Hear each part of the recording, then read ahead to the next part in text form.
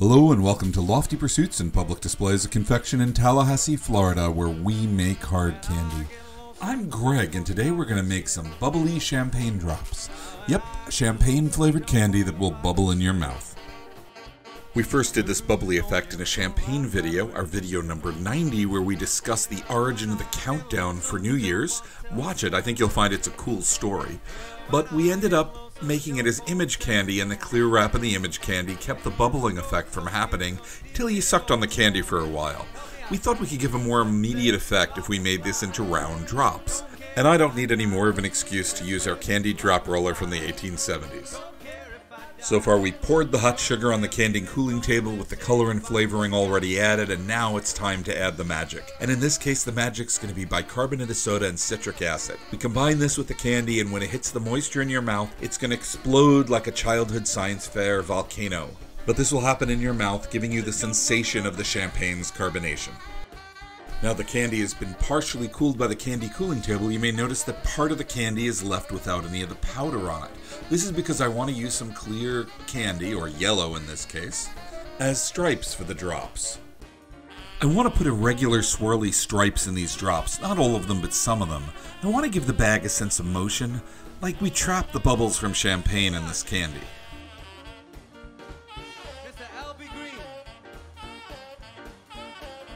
Video number 90 was about champagne and New Year's, and it was looking at why we do the countdown for New Year's, and that was connected back to the history of rocketry. Now we're going to go to the history of ships, because it's been bothering me. Why do we break a bottle of champagne over the bow of a ship when it's christened? Heck, why do we even christen a boat? Citric acid mixes pretty easy for some reason with the candy, but bicarbonate of soda does not. It fights getting mixed in evenly. So we're going to have to turn it and knead it a lot. And we knead it like bread, and then we take it onto the candy hook, where we're going to pull it again and again. This is to brighten the candy a bit, but we do this all the time with image candy to make whites. In this case, it has more of a mixing effect, because we need this evenly distributed. If not, you're going to taste the bicarbonate of soda when it's on your tongue. We need it to react evenly with the acid when it hits your mouth. If you want to try this candy for yourself, just click on the link in the description or the eye up above and go over to www.pd.net. We ship worldwide.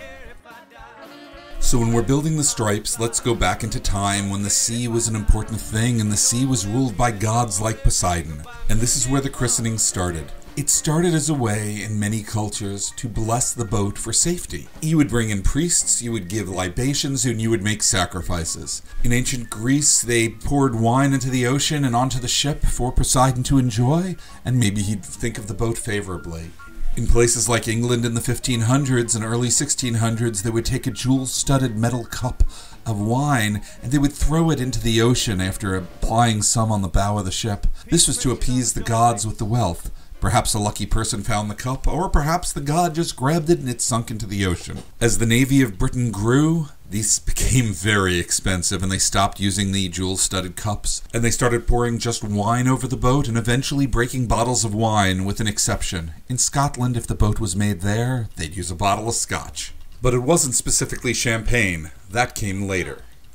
If you notice, this is built a little like a candy cane, and we've got to put it in a batch roller to keep it spinning. We don't want it to go flat or it'll mess up the stripes. Unlike candy canes, we don't want the stripes straight, we want them to wiggle. For a long time it wasn't always champagne. I mean, teetotalers would break bottles of grape juice or pour grape juice over the bow, and usually a fine wine was used. And then champagne, which for a while was considered the finest wine of them all. And that tradition happened at the same time boats became steel in the early 1890s.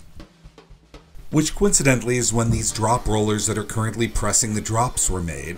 This one was made in 1871, but the 1890s was the heyday of this time period. It was also when the first metal boats came in. While I'm sure champagne was used for boats in France, the first evidence of it being used in North America was done by the Secretary of Navy's daughter when she christened the USS Maine, the Navy's first steel battleship. And that seems to be about the moment this tradition got locked in stone. It may not have been practical to use champagne before that moment. You see, the bottles are so thick for champagne, it may have taken a steel boat to actually break them.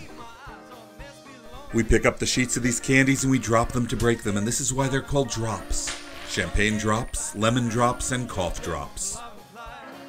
Thank you for watching. We really appreciate it.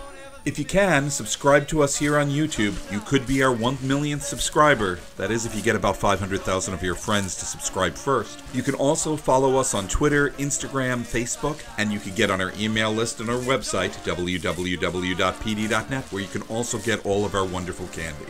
And you can find our podcasts wherever podcasts are. Click on the podcast button at www.pd.net and listen to our weekly podcast. If you are a Patreon subscriber, you get our podcast a month early. Thank you again for watching. We really do appreciate it.